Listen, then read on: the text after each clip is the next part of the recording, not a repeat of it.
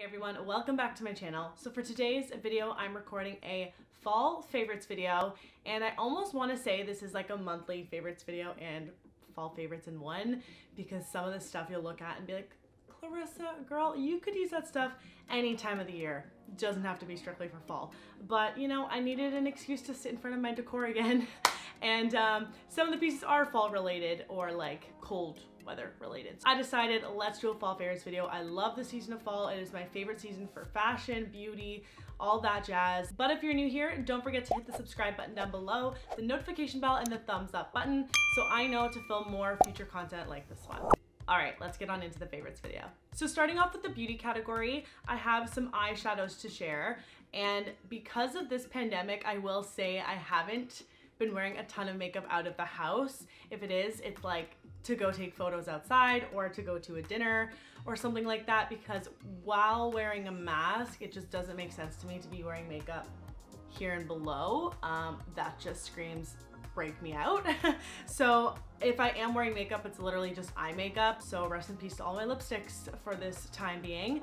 But I love fall eyeshadow colors. They are so pretty. There's so many nice copper tones, oranges, bronzes. I feel like it's the most versatile with the tones of neutrals I feel like you can be using. So I have some here to share with you today. And I will say a lot of these products aren't new. You would have seen these on my channel before in past videos, and I'm just bringing them back. I'm almost reminding you guys that I'm still into this stuff. So the first one being a MAC single shadow, and this was actually from a collection. I don't even think it says the collection on, yeah, it doesn't on the packaging, but this was from like their Aqua water collection. I don't really remember what it was called. It was years ago. This honestly probably is expired, but I still use it. Do as I say, not as I do. And this is in the shade Lorelei. First of all, let's just take in this packaging. It's absolutely stunning. Look at like the water droplets they got right on there with a little bit of raise. So freaking cool. Then you open the shadow and it looks like this. It's an extra dimension eyeshadow, so it does work better when it is used with a wet brush. So I just run it under the tab like really quickly, just so it has a little bit of dampness to it, and it picks up more of a solid color, and it transfers to your eyelid a lot more vibrant and pigmented. So let's just take a swatch of this real quick. It's my hand. I don't know if you can really tell. I'm wearing it on my eyelids today. I think it's so freaking stunning. It's so complimentary. I love it. So that is an eyeshadow I wear all over my lids. Then I'm gonna jump into the little palette I built myself from MAC. And this bottom middle shade here is called Mythology. This one right here, I'm gonna do a swatch for you. This one is a chunky glitter though, so you do have to be careful because lots of fallout will happen on your cheeks here. Look at that orange. It is so pretty. Oh my God. I'm also wearing that one today paired with this one on my crease or in my crease.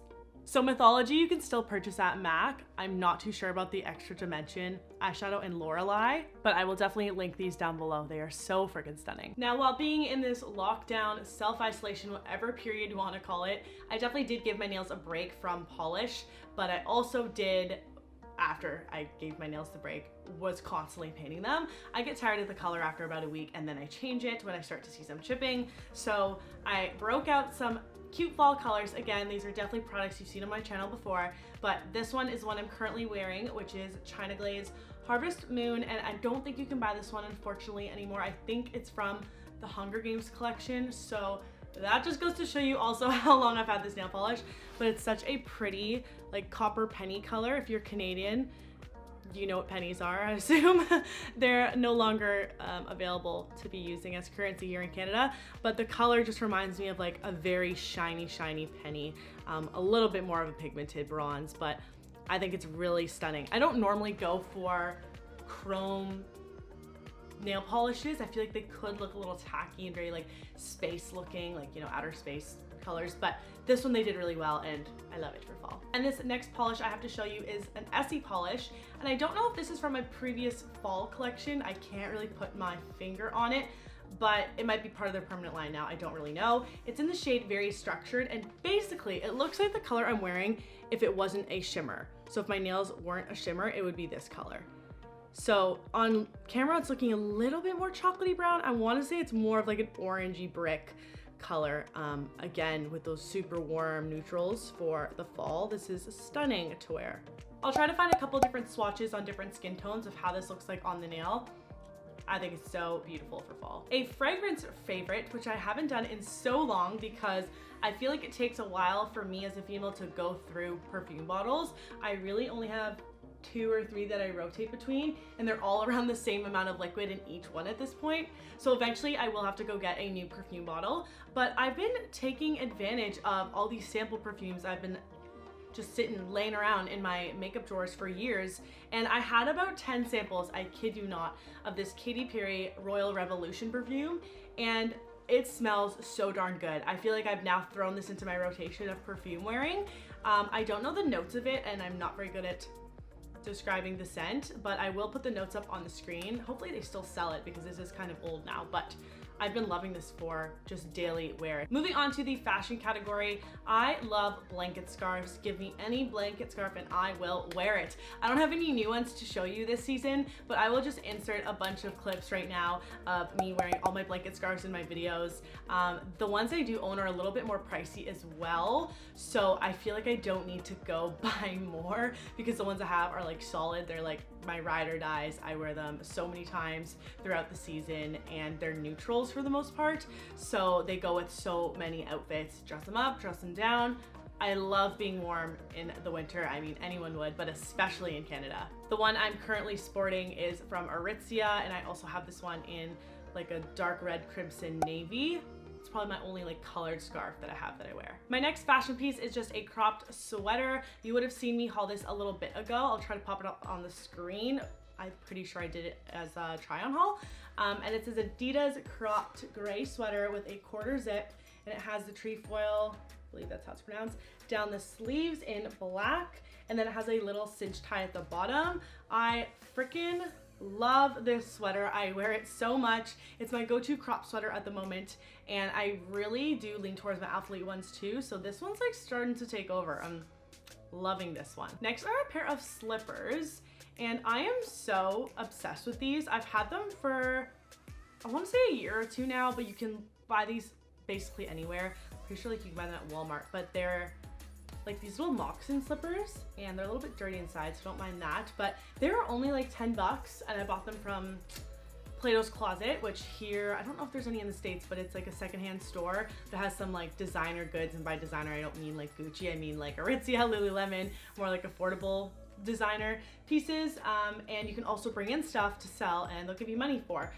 Sometimes they do sell items that do have like the tags on them from scratch, like they bought them from a factory or some manufacturer, so they had like a bunch of these slippers in brand new, so these weren't used. So I got them for like 10 bucks, and the brand is Great Northern. Your feet will sweat in them though, so don't just be barefoot. I would put on some socks because it is a fleecy, fluffy inside. My next favorite item is actually right behind me here, and it's a candle. This is my Bath & Body Works Pumpkin Pecan Waffles candle. I love this candle. It smells so freaking good. It just makes me crave waffles like a Sunday brunch. That's what it really makes me crave. I did do some research on these candles about a year ago because I was starting to be more wary of kind of what I was breathing in the air around me, and a lot of people were saying that they weren't soy-based candles, and soy-based candles are typically more expensive. I also did talk to the girls who work at Bath & Body Works, and they all did confirm that these candles are soy-based.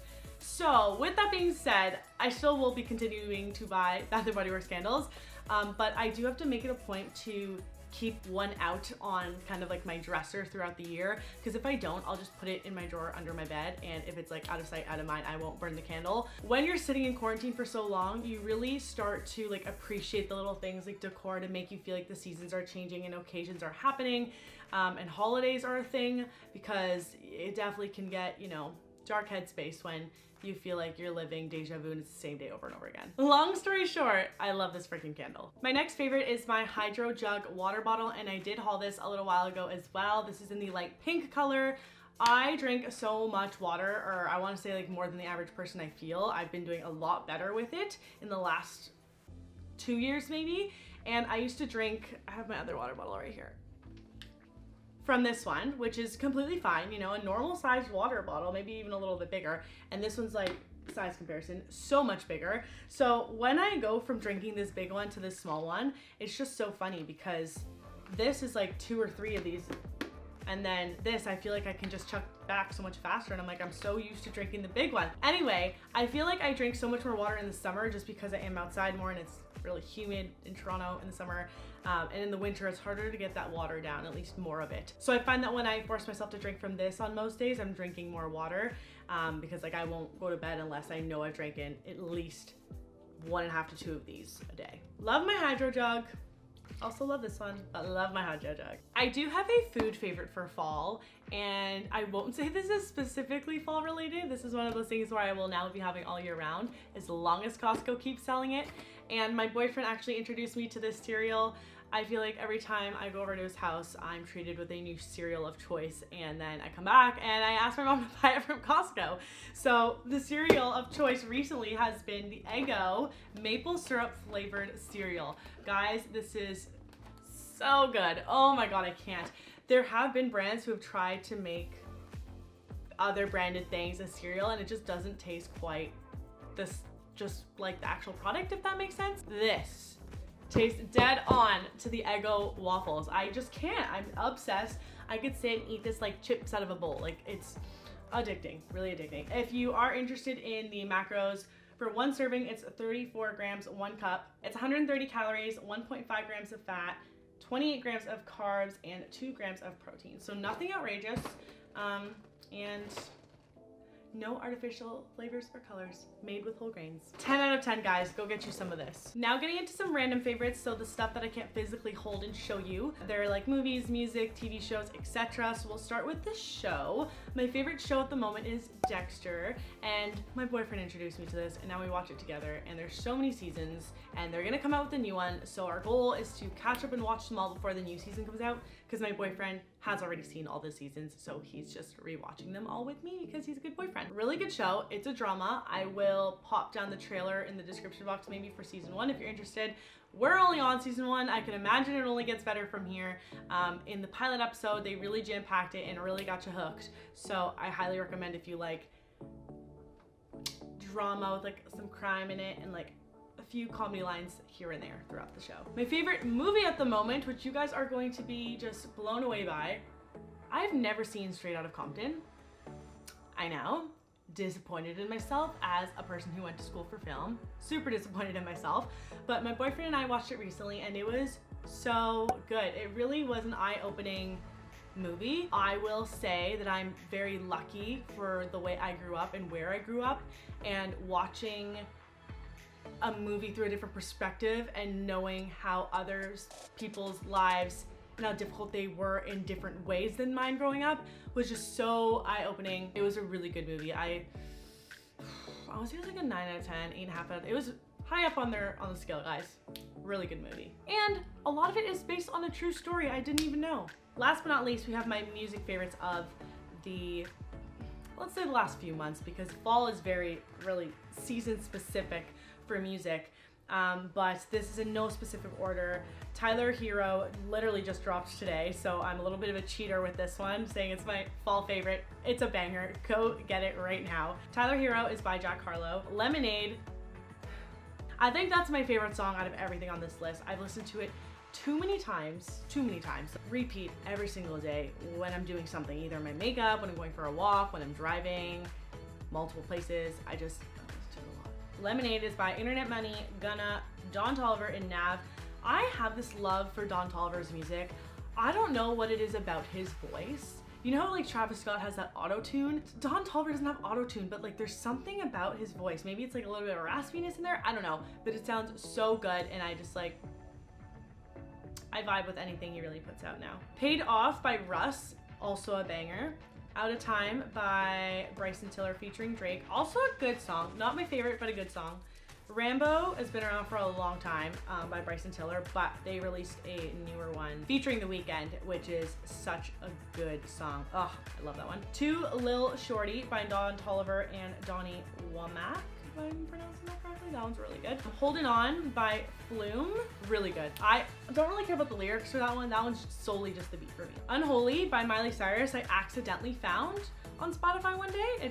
I shuffled to that song and I was like, oh, this is a good one, this is a good one. Vibes by DaBaby is really good. And then another Miley Cyrus song, Midnight Sky, she released recently, and that one was also a banger. Definitely like a, say like 80s, 90s vibe. I can't really decide. Has a disco ball, some more 80s. I like that she's kind of like bringing that back. My favorite podcast that I've been listening to recently is Superwoman by Rebecca Minkoff. I have been a huge fan of Rebecca Minkoff's handbags for years, since I was literally in grade 9, a freshman, and now she has a podcast with so many amazing entrepreneurs, a lot of them female. I think they're all female now that I'm scrolling, and they all give like really good advice and like wisdom and share their experiences and journeys through their entrepreneurship life. So go check her out if you're into anything like Girl Boss Radio by Sophia Amoruso. That one also similar vibes. I will say my favorite podcast episode though, most recently, is with Joe Rogan, and it was the Miley Cyrus one, hands down. I think it was so good, and I'm so glad Miley was able to be unfiltered and just like tell us really what it was, the real Miley Cyrus, what life was like being a pop star at such a young age, being the Hannah Montana of Disney and all that jazz. So I'll link that down below as well. That one was really good. Well, that was everything for this video. I really hope you guys enjoyed. Comment down below your favorite fall item or piece or snack you've been loving. I'd love to know. And don't forget to check out my social media handles, which will all be in the description box listed for you. Thank you all so much for watching, and I'll see you in my next video. Bye.